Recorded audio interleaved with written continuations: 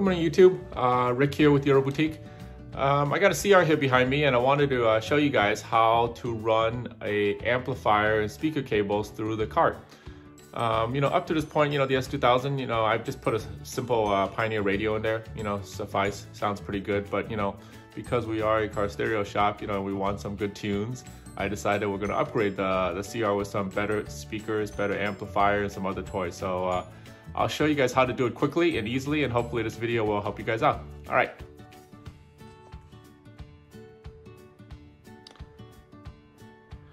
All right, so we're at the front of the car.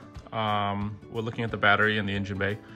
As with any amplifier installation, if you're going to install a dedicated amplifier to run your car, the first thing you're going to need to do is run the power cable directly from the battery, which in this case is under the hood on the driver's passenger side, all the way to the trunk, where we're going to put the amplifier. To do this, I can see I strung the cable kind of just mocked up right here. So you can see I have the cable flex loomed. This little terminal right here is going to connect directly to the battery. So later when it's all finished, we're going to connect it right there. All right, but for now, we're just going to leave it sitting here. The fuse is run within 12 inches of the battery. The fuse is not meant to protect the amplifier, contrary to what most people think. The fuse is meant to protect the cart. So we're going to run the cable from the battery to the fuse, and then from the fuse, this wire is going to feed all the way down the side of the engine bay like that. And then it's going to work its way around to the other side, which you can see all the wiring here. We haven't ran it yet. We're going to run it through a factory grommet, which is going to be down here at the bottom. And I'm going to show you in detail later, but it's going to be buried down here. We're going to run it through that factory grommet into the driver compartment on the other side.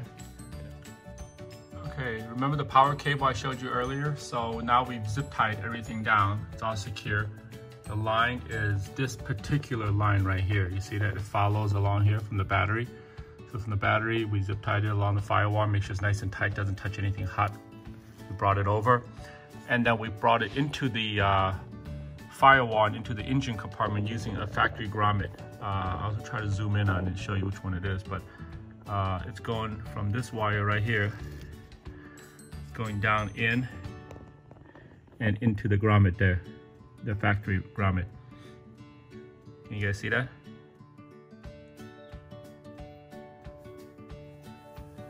Okay, I know it's hard to see, so I show you this one. This is the red wire. We have it protected in flex loom. And you see that is a point where we enter the grommet. I know it's hard to see, so I highlighted it with this little metal rod. You see this metal rod that I have out here? So we follow this metal rod down. You see where it's clamped down there? That's where it's running through the firewall right there.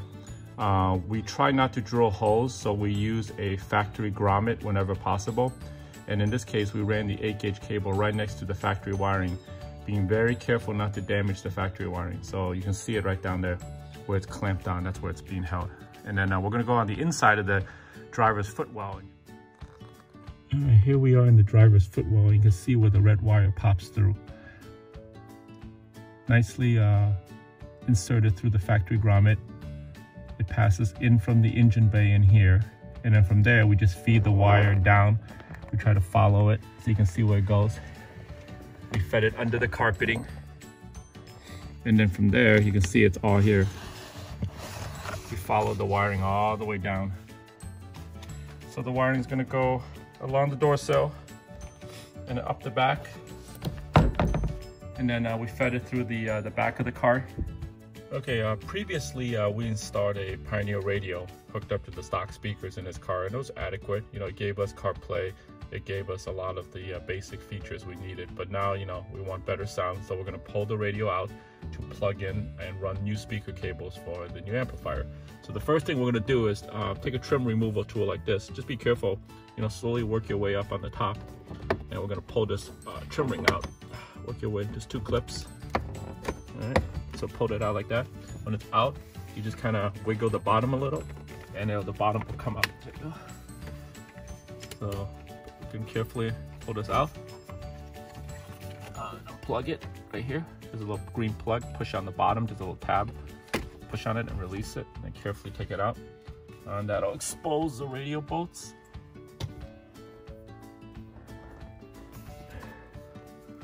From here, we're going to take 4 screws out.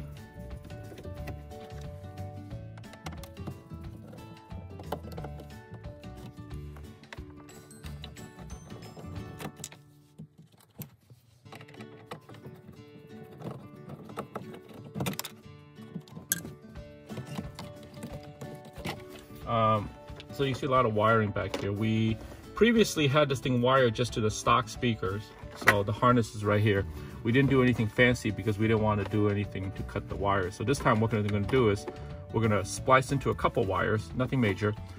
This is actually, if you're wondering what this is the steering wheel controller. So that way, by having this, it allows you to be able to use a steering wheel control on the side of the vehicle with the aftermarket radio. So what we're going to run cable-wise, we're going to run these cables through the bottom here. We're going to run RCA connections, front and rear. These will plug into the back of the radio on the front and the subwoofer side. All right, so we're going to plug these in there. Then we're going to have the signal cables for the speakers. These are the speaker cables. We're going to have two sets, one left, one right. These are going to tap into the factory speakers at this point. So we're going to tap into the speakers. Then the speakers will no longer be run by the Pioneer radio, but it'll be run by the amplifier, which we're going to put in the trunk. So we're going to feed these cables up through the bottom of the dash.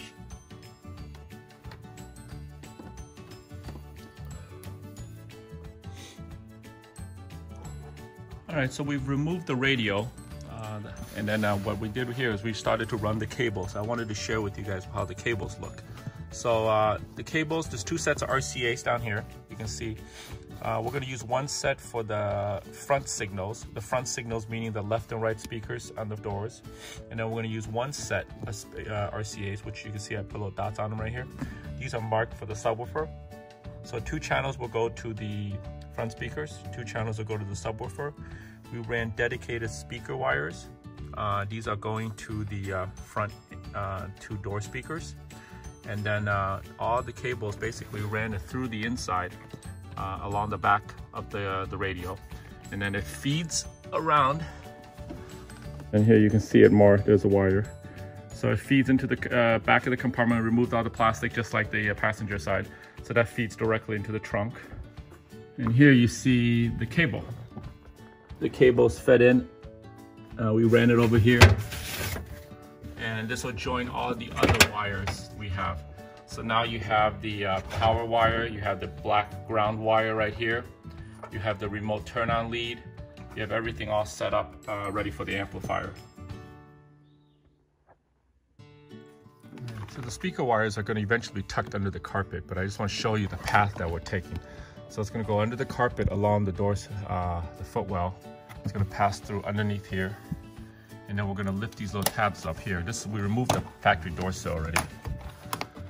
So the wire is going to tuck in here, okay, all the way across. We're going to make it nice and neat. It's going to flow into the back. And then we're going to remove these trim panels back here. We're going to run it through into the back of the seat. All right, we're under the dash. I just want to give you a close-up look. To remove this particular panel right here, it's pretty easy. There's only 2 real clips holding it. One clip is all the way back here where my finger is. See that right there? So there's the plastic clip inside that we're going to remove. To remove this, we're going to insert a little tool in here. In the back, you see in the corner right here. So we pulled this particular clip out. This is in the back of the footwell. So once we pull that one out, then we're going to come up to the front here. And there's one more clip, which is kind of hidden behind here. So you got to kind of lift up here. But there's a little clip right here behind the thing.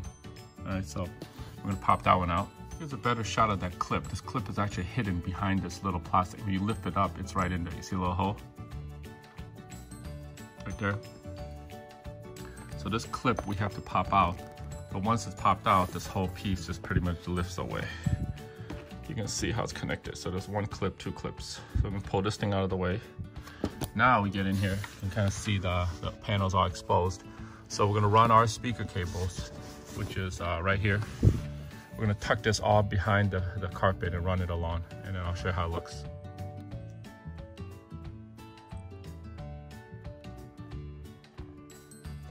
All right, so we ran the signal cables and the RCAs up to this point right here. So the next step is to remove this back trim panel and then remove this plastic piece, which there's only 2 Phillips screws holding it. So I removed these pieces. Nothing more than an 8mm or Phillips screw can remove them. There's one on each side. See, these were attached right here. So we took these out. This panel just pops out, so it's pretty easy. Just kind of pull on it. And the whole panel panel pops out. The good thing about the S2000 is, you know, there's no back seats. So once the cable gets to this point right here, we just have to run it along here, up in here. And then once you get up to this point right here, you're basically at the trunk. This is the back side of the trunk. You can see there's a little bit of light there. So I'm gonna show you how this cable is run, okay? And then we'll get it over to the trunk. All right, since we know we're putting the amp here in the back, what I did here was I just made a quick template out of a piece of foam, but you guys can make it out of anything, cardboard. I like to do this because it's a lot easier than trying to guess what you need to cut the wood to be. But in this case, you can see the shape. This hole right here is gonna be where the amp board is gonna be attached to the chassis. We don't wanna drill any holes in cars if we can. So always try to find self OEM attachment points, all right? So in this case, I'm gonna use the stock spare tire bolt to bolt the amp rack down. That's why I marked the hole over here. And this piece right here is gonna be our amp board. So it's gonna sit in here right over there like that. So if this was, once I'll get the shape correct, I'm gonna trim it over in wood, cut it out, and then we'll carpet it, and that'll be our amp board bolted to the chassis. I wanna make one more note here, since you guys are probably wondering why this harness is done this way. You can run the cables individually, one at a time, but in my case, I kind of knew what we needed to run. So I already ran the ground wire over here. So over here, this is gonna go to the amplifier. This is gonna go plug into the amplifier. This blue wire right here, you see this blue lead, leads to this one right here. So this feeds over to the subwoofer, which we're gonna make a custom sub box for this thing later. So that's what this wire goes to. So this end right here feeds the subwoofer, but it's gonna be plugged into the amp right here. So it's all neatly already ran. This wire right here is the other end of that black ground wire right here. So this one is gonna go to the chassis ground. So we're gonna ground this. I like to use a ground point that's existing. So in this case, we're just gonna use the stock ground point right here. We're gonna ground the wire there, all right? So let's go get this piece of styrofoam traced out. We're gonna cut this out, and then we'll come back here in the trunk. All right, we're looking at the amp in the trunk here, but we need to mount the amp somehow. So if you remember earlier, I showed you guys, you know, we made a little template, right, out of a piece of foam piece. But essentially, I wanted to see where the amplifier was gonna sit. So we used that as a mock-up, okay? And then from that, I traced it onto a piece of wood. And this little hole in the middle, this marks the spot where the spare tire bolt is. So we're gonna bolt it to the factory spot. We are not gonna drill any holes into this metal, all right? So as always, one of the rules to try to remember is never drill holes into the car. So try to use existing bolts, existing threads. So in this case, we're using the existing thread from the spare tire. So here's what it looks like. You can see I made a piece of wood using, what is this, 1/2 inch MDF, and then I carpeted it. So you see I carpeted the bottom, I labeled it. And then this little hole marked in the middle, this is where the factory bolt's gonna go through. So I leveled it off with a piece of wood, carpeted it using spray glue. So this is what we have. Okay, so we're gonna use this under the amp board and see how it looks. Okay, so the amp is now all mounted, ready to go. Pretty much, we ran all of the signal cables on the left side here. We kept it away from the power cables, which you can see they're over here. The power cables, we ran them down this side over here and away from the signal cables. Over here, we got the ground. We just used the factory bolt right there for the ground. Remote turn-on wire has been done. And then, of course, down here, you got the left and right speakers. And then the blue wire is sitting right here. You see right over here, the blue wire. That one goes to the subwoofer, which we follow. We routed it this way over to this side of the trunk because we're going to build a custom subwoofer box right here for a JL10W6 subwoofer in the corner here. That way we don't use up the trunk space down here. Ideally, you don't want to put a sub in here. The reason being, if you ever get a flat tire, your spare tire is supposed to go in here. So we don't like subwoofers in here. So we're going to build the subwoofer custom angled over here for a 10W6. So that's the next step. All right, so the trunk is pretty much done. Let's go up to the front and let's get the doors done.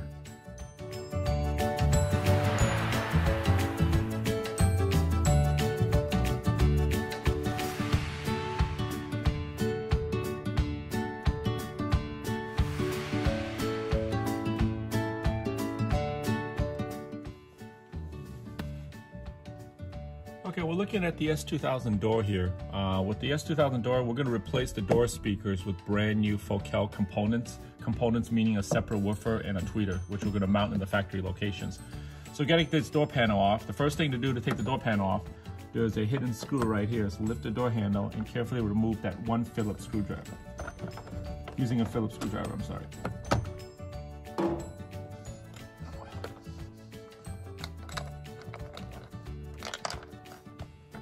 Okay, when this is removed, to get this out, you slide it back, slide it forward, and release it. And once it's out, just carefully work it through the door handle. Hold it with one side, and then twist it like this, and it comes straight out like that. All right, so set this thing aside. There's only a couple other screws. There's two little clips in here, so you can use a flathead or some little screwdriver here. We're gonna pop out the two little pieces. These review two more hidden screws. Again, don't lose the plastics. Okay, so we take those two out. Those two pieces are out. We're going to remove the two Phillips screws inside. So we got one here and one there.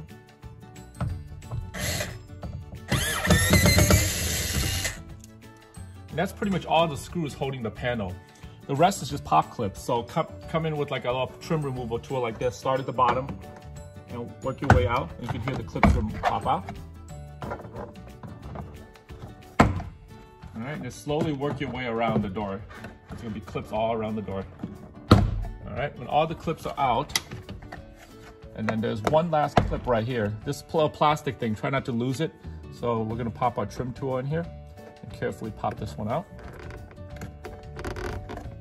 Let's see, get it in here.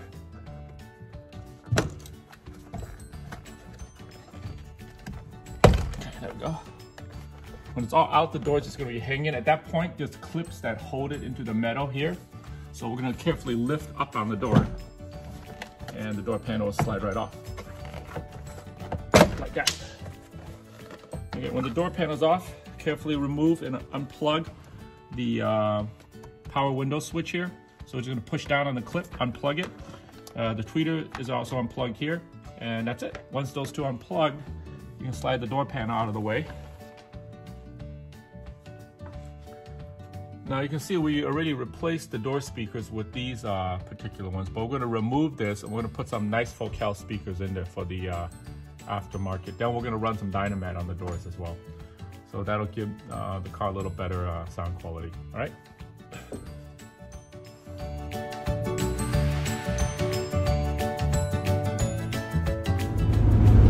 All right, so we pretty much finished installing the stereo in the car. And we're just going to take it off for a quick drive, just to make sure everything's working. As I said earlier, we used a Pioneer radio. You know, we installed a set of Focal speakers.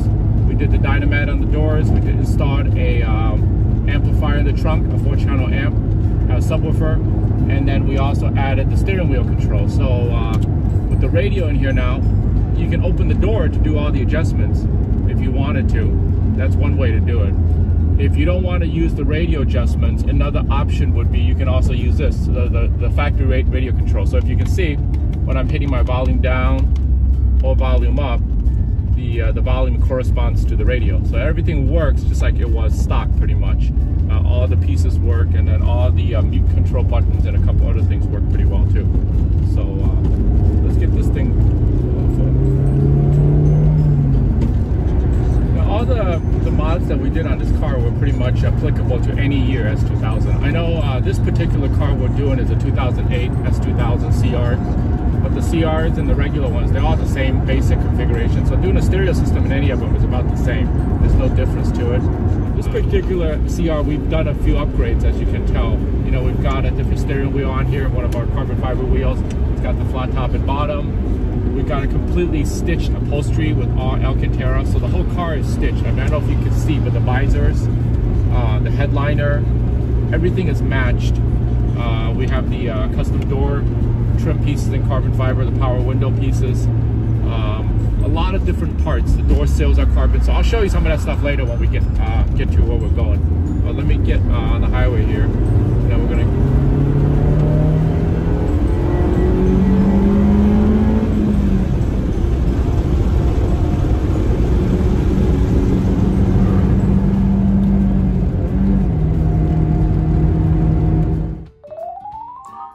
Pretty much we finished the stereo on this S2000 CR.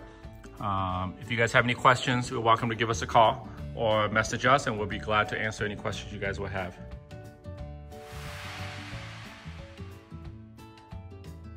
Thanks for watching this video. We always appreciate your support. If you guys like the video, please hit subscribe and like the video so that way we can produce more videos for you guys. Until next time, thank you.